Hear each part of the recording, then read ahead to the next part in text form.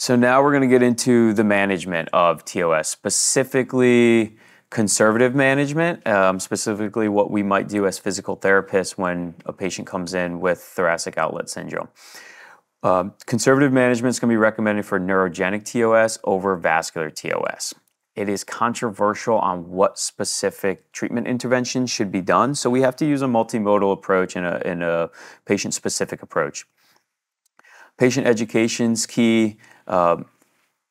Therapeutic exercise is key with active stretching and targeted muscle strengthening.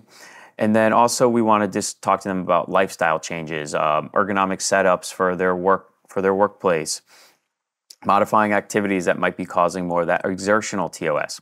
And then for the purposes of this presentation, we're going to get into specifically the manual therapy. So what can we do as physical therapists utilizing our manual therapy skills to help people with these neurogenic TOS symptoms?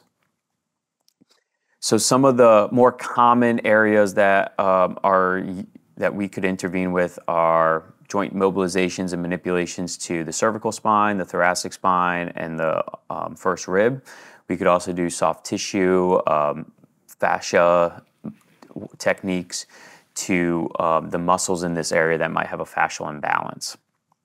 I want to get into some of the areas that are not as well described in the literature and other joints that we can consider working on as a manual therapist. So one joint, or a couple joints to start, the AC and SC joints. The clavicle is part of this thoracic outlet, and as we move our arms overhead, the clavicle has to move. That clavicle is connected to our sternum and our acromion. So it would be good for us to look at how their AC joint mobility is and how their SC joint mobility is. Looking at AC joint posterior and inferior glides, looking at the posterior, inferior, and superior glides of the SC joint.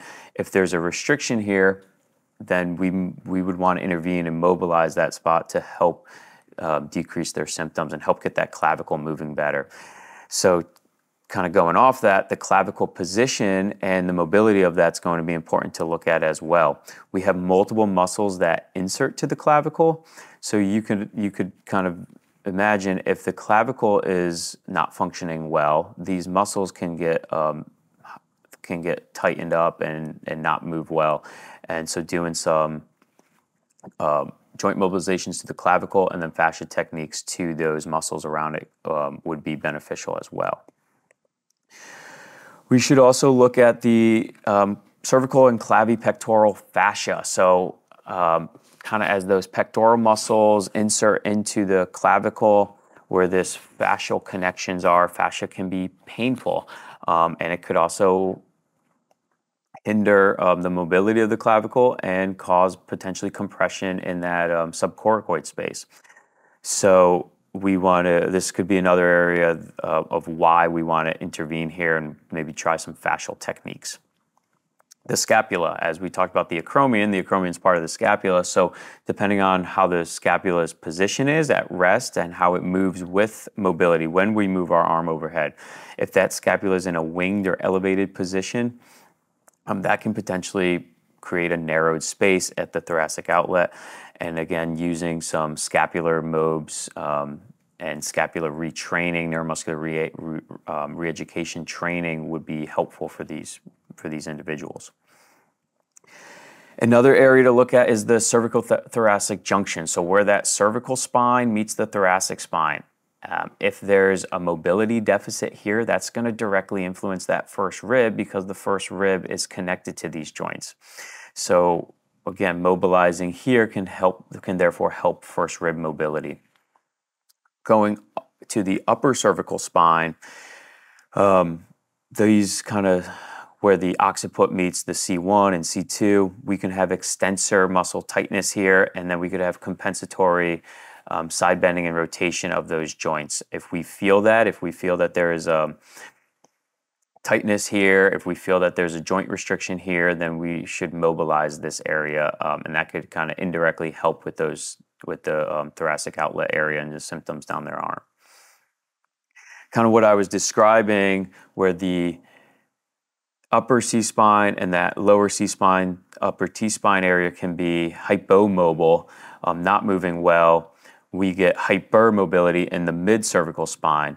And that's what Jonda describes as the upper cross syndrome that we all know well. We could get the tight muscles of the suboccipitals, the upper traps, levator scaps, pectoral muscles, and then we get the weak deep neck flexor muscles, rhomboids, low traps. So those are the areas that we want to actively, stretch and target to strengthen, as well as working on those joints that we talked about earlier. And then, as I mentioned, the mid-cervical spine has some hypermobility that we want to assess. And then we're going to look at the neural tension, the mechanosensitivity of these nerves. So putting the arm in different positions will help us assess whether where the nerves will be entrapped as they go down the arm and which nerves may be involved here. By doing nerve glides or nerve flossings are good techniques to increase blood flow to the nerves, to decrease the sensitivity of those nerves, and improve symptoms and function. So also we want to look at how our patient's breathing and if there's a breathing dysfunction here.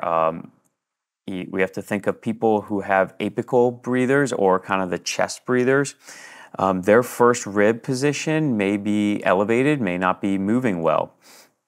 And that's going to cause changes to the ribs and to the diaphragm mobility, and therefore it's going to cause load transfer differences throughout the thoracic spine.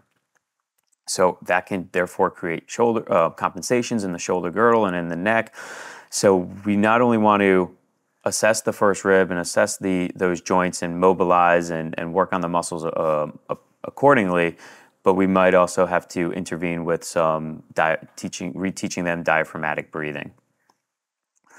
And then muscles coming off our hyoid bone can they connect to the sternum. So as we talked about, that sternoclavicular joint mobility may be off, may be dysfunctional.